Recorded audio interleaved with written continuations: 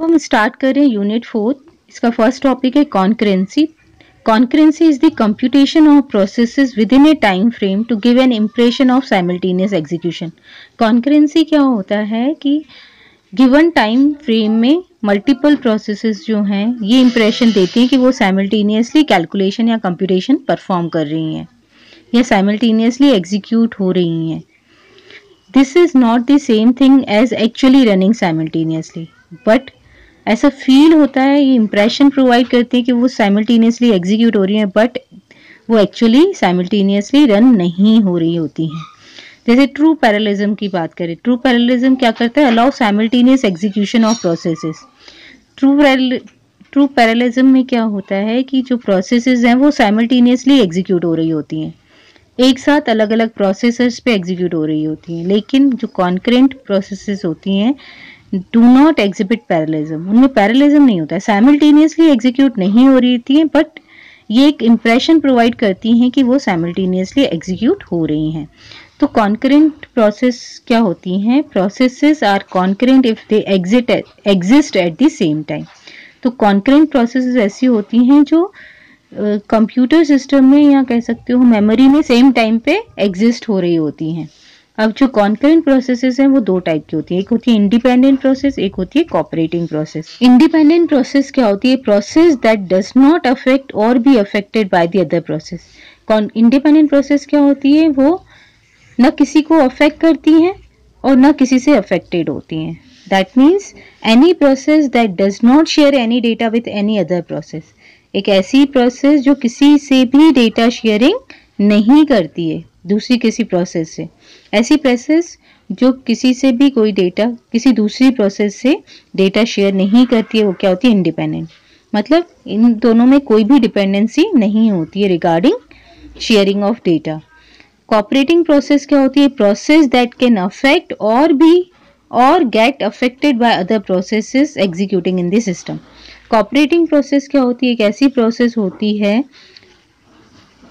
जिसमें क्या होगा, जैसे ये P1 P2 प्रोसेस है तो P1 जो है P2 को अफेक्ट कर सकती है या P2 P1 को अफेक्ट कर सकती है. तो दैट कैन अफेक्ट और get affected by other processes executing in this system. Any process sharing data with other processes, और एक ऐसी प्रोसेसेस जो है दूसरी प्रोसेसेस के साथ डेटा शेयर करती है उन्हें क्या बोलते हैं, कोऑपरेटिंग प्रोसेसेस.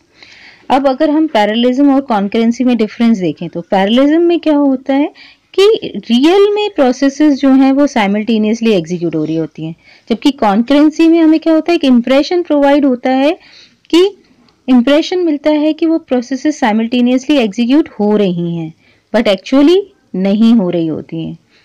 तो पैरेललिज्म में क्या होता है, आप इसे कह सकते हो कि ये रियल कॉन्करेंसी है कि रियली जो है वो प्रोसेसेस साइमल्टेनियसली एग्जीक्यूट हो रही हैं, और आप इसे बोल सकते हो वर्चुअल कॉन्करेंसी है.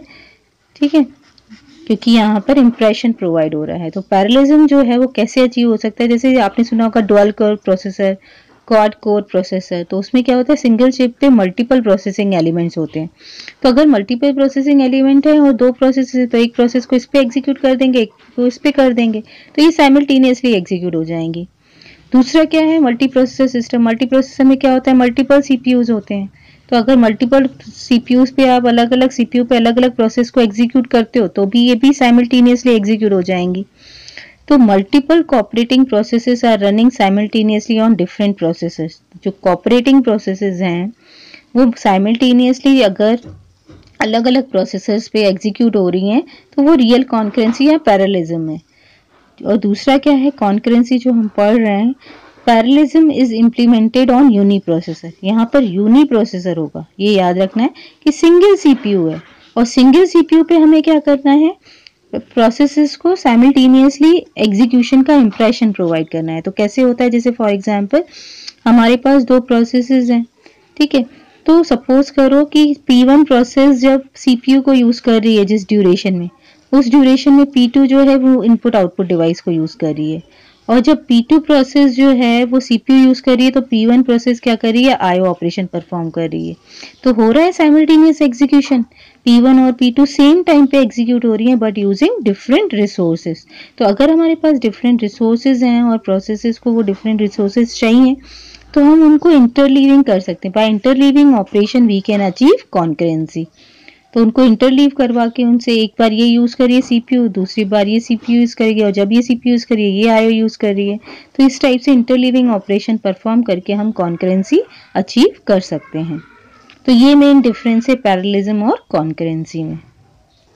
अब जैसे मैंने कहा था कि कोऑपरेटिंग प्रोसेसेस क्या होती हैं, जो डेटा को शेयर करती हैं दूसरी प्रोसेसेस के साथ। तो जैसे इस एग्जांपल देख लें हम कोऑपरेटिंग प्रोसेसर का, जैसे एक यूजर प्रोसेस है, वो डेटा आइटम प्रोड्यूस करेगी और जो भी डेटा आइटम प्रोड्यूस हो रहा है उसे प्रिंटर प्रोसेस को प्रिंट करना होगा। ठीक है, तो यहाँ पर क्या हो रहा है कि इसे बोलते हैं प्रोड्यूसर कंज्यूमर प्रॉब्लम। तो प्रोड्यूसर कंज्यूमर प्रॉब्लम में क्या होता है, ये प्रोड्यूसर प्रोसेस है, ये प्रोड्यूस कर रही है डेटा जो कंज्यूम कर रही है प्रिंटर प्रोसेस।